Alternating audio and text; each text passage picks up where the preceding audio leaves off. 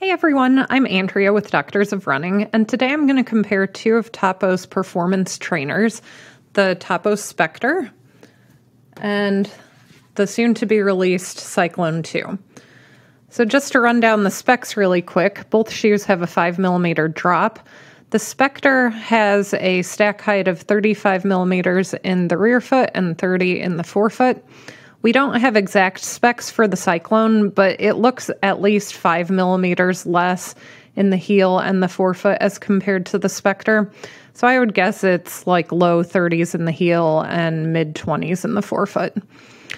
Midsole differences, the Specter has an EVA rim with a Pebax core, whereas the Cyclone 2 is really exciting. It's Topo's first fully Pebax midsoled shoe, and that difference in the midsole definitely lends to some different performance characteristics that I'll talk about shortly. The weight of the shoes, the Specter comes in at 8.1 ounces. The Cyclone 2 is definitely lighter than that. Again, we don't have full specs, but comparing it to other shoes with known weights, I think it's in the low 7s. So the differences in the performance between the two shoes really come down to the geometry and the midsole, as it often does in shoes. So when you look at the geometry of the Specter, you can see it's pretty heavily rockered, particularly in the forefoot. Got a pretty significant posterior sole flare in the Specter. And there's just pretty significant sole flare throughout the length of the shoe. Got a wide base. You can see there's pretty decent rubber coverage on the Specter. I've got about 100 miles on my pair, and I really haven't worn away any of the rubber. You can see some wear on the exposed midsole, but this shoe is still in really good shape. I would expect a lot more miles out of it. Comparing to the Cyclone 2, the Cyclone 2 also has rocker geometry. The heel bevel in the Cyclone 2 feels a little more aggressive, even though it doesn't have as much posterior flare. And then the forefoot rocker of the Cyclone 2 is more flexible, and it feels like there's a little more toe spring in the Cyclone 2, but the forefoot of the Cyclone is also a lot more flexible than the Specter. So that actually makes the forefoot of Cyclone 2 feel a little more natural than the Specter, simply because you can kind of push through the forefoot of the Cyclone, whereas the Specter, there's absolutely no bending here at all. The cushion, the difference in the midsole between the Specter and the Cyclone 2 also make very different rides.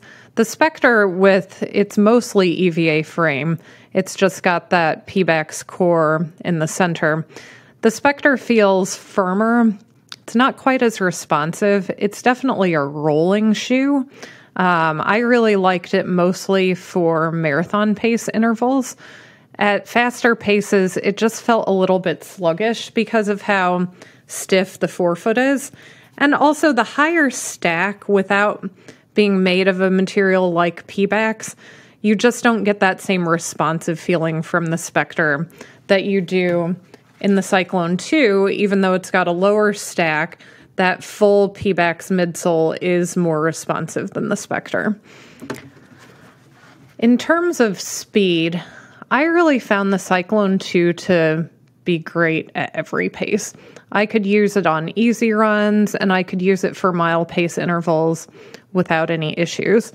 I think the features that lend itself to that, one, the Pebax makes the shoe a little more responsive. You definitely feel yourself load it, and then it responds. And the more flexible forefoot makes it perform a little better at faster paces than the Specter. So I've used the Cyclone 2 for long marathon tempos. I've used it for 2-mile pace intervals, for strides at mile pace or faster, and it really does great at all of those speeds. So Topo has really made a really versatile shoe in the Cyclone 2. Whereas the Specter, more of a marathon pace shoe. It's just got that nice rolling feel. I have used it on long, easy runs, but it's not really my first choice because of how firm it is, but it can definitely do long runs if you like a firmer shoe. So thanks for listening to my review. Topo Specter, soon to be released Cyclone 2. Check it out soon. See you guys next time.